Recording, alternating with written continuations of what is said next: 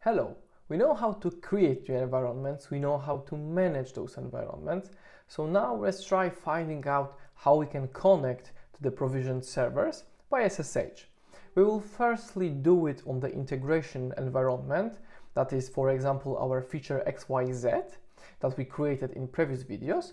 And there we have only one instance of a server because it's a platform as a service environment. And we will try to also do it on the production environment, which is infrastructure as a service, and it means that we have 3 server instances to connect. So let's try to go to the Cloud Console and see how we can do it. Alright, so we are in the Cloud Console, and here you can notice that I'm already in the feature XYZ environment. And to simply connect to our environment server, we can click on the SSH button, and here we have 2 options. First is the Magento-Cloud CLI, and second is the direct SSH command. You have the option to copy one of those commands and paste it into your shell, but personally I find it more convenient to use Magento-Cloud CLI. It is context aware, so when you are in a shell within your project directory, all you need to do is type Magento-Cloud SSH. And this command will then automatically retrieve the Git branch name and connect you to the appropriate environment server. And as shown here, you have the option to define certain parameters like project environment, which can be used for accessing any environment from any location in the shell. So we can also do it. But if you are in the project directory, you can simply type Magento-Cloud SSH and you are connected. And this is why I personally favor using the Magento-Cloud CLI, because it's so simple. You can of course utilize the SSH command if you prefer to do it, but it requires to provide username and host every single time, and I find it like not the most convenient approach.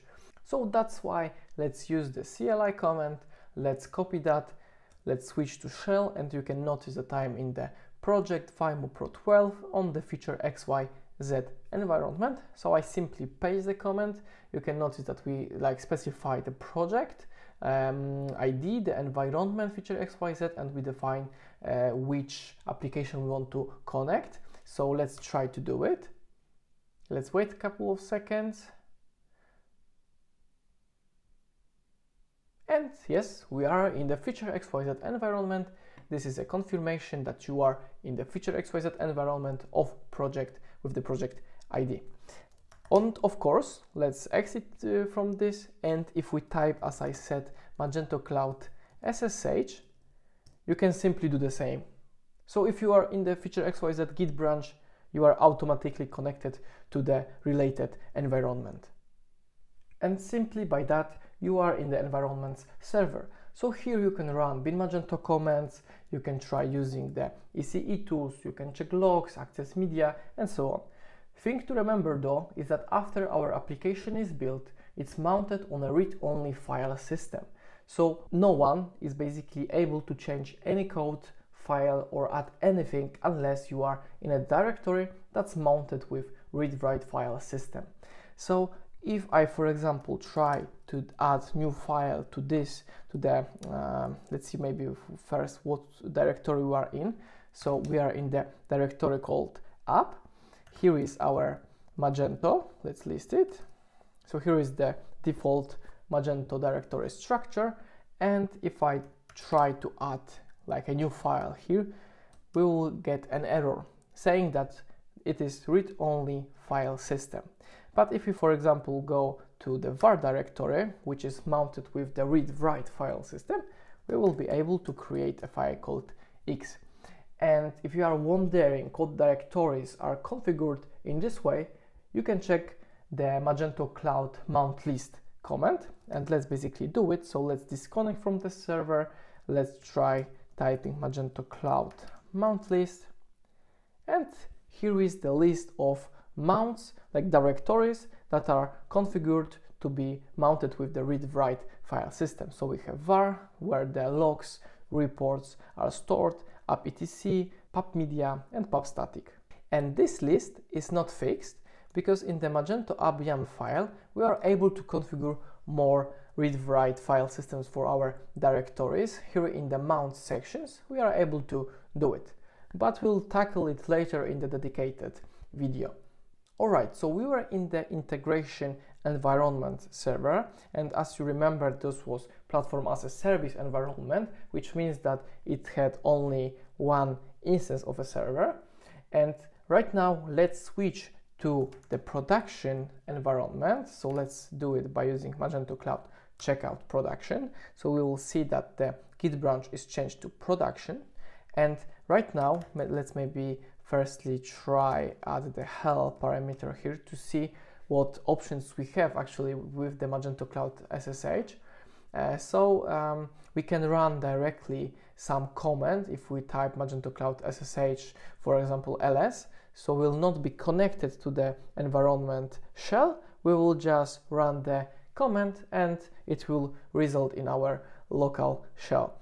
And of course we have some other examples here, like how to monitor the logs, or we can simply display relationships. I will try to do it later.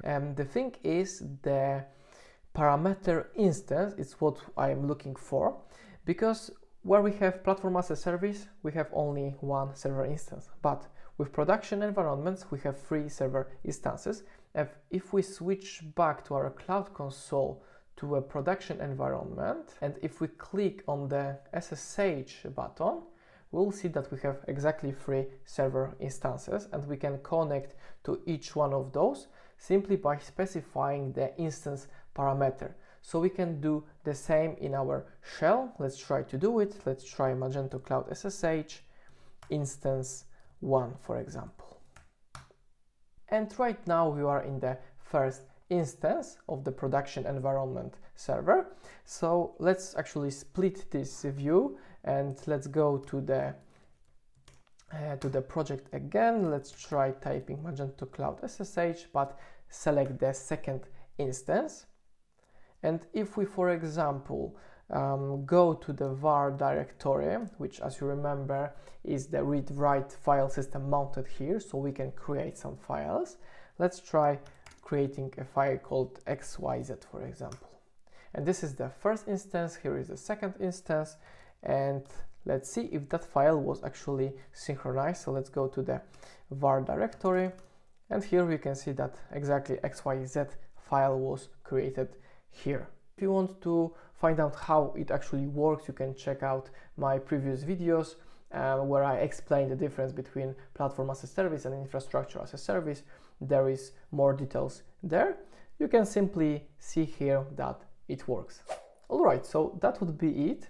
And simply by using the Magento-Cloud SSH command, we are able to efficiently switch and connect to different environment servers. So thank you for watching, and in the next video we'll talk more about the environments databases, how they are configured, how we can change the configuration, and also how we can connect to those databases. So thank you for watching and see you in the next one.